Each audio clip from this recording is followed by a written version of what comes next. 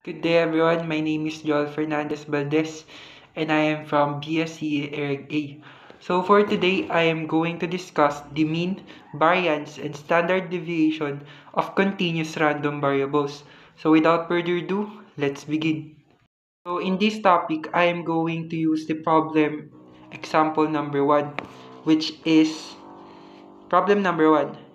Let the continuous random variable x denote the current measured in a wire in milliampere. Assume that the range of x is 4.9 and 5.1 MA and assume that the probability density function of x is fx is equals to 5 for 4.9 less than or equal to x less than is equals to 5.1. Calculate the mean, variance, and standard deviation. So in this problem, we will be able to know how to compute the mean, variance, and standard deviation of continuous random variables.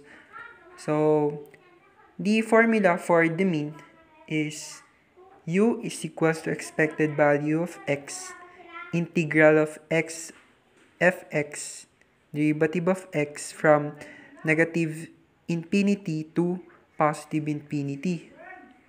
So by substitution, makakuha tayo ng x, makakuha tayo ng, makakuha tayo ng x multiplied by 5 dx from 4.9 to 5.1. So it equals to 5x squared over 2, 4.9 to 5.1. So, by calculating, makakakuha tayo ng sagot na. Then, ilalagay natin yung value ng limits which is ano ba? 5 times 5.1 squared over 2 minus 5 multiplied by 4.9 squared over 2, and makakakuha tayo ng sagot na mean. Multiply natin, then makakakuha tayong sagot na u is equals to 5. So ito na yung mean natin. So for variance, sa variance, kailangan muna natin makuha yung mean in order for us to know kung ano ba yung variance. So formula ng variance is, so for variance, we have x minus the mean squared fx dx from negative infinity to positive infinity.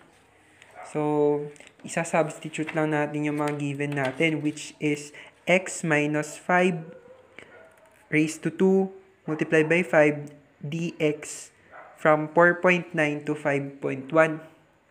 So, by calculating dito, makakakuha tayo ng,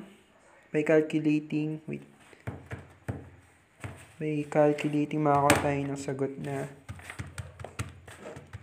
0.00333.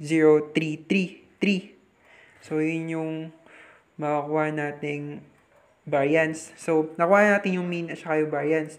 Therefore, makakuha natin yung standard deviation. Para lang kasi itong domino That makuha mo yung isa para mapabagsak mo yung isa. Therefore, i-square lang natin yung sagot natin na variance, which is 0.00333. Standard deviation is equals to square root of 0.00333. Then, makakuha tayo ng sagot na standard deviation na 0.58. So, there you go. Geto lang kadali kumuha ng mean, variance, and standard deviation for continuous random variables.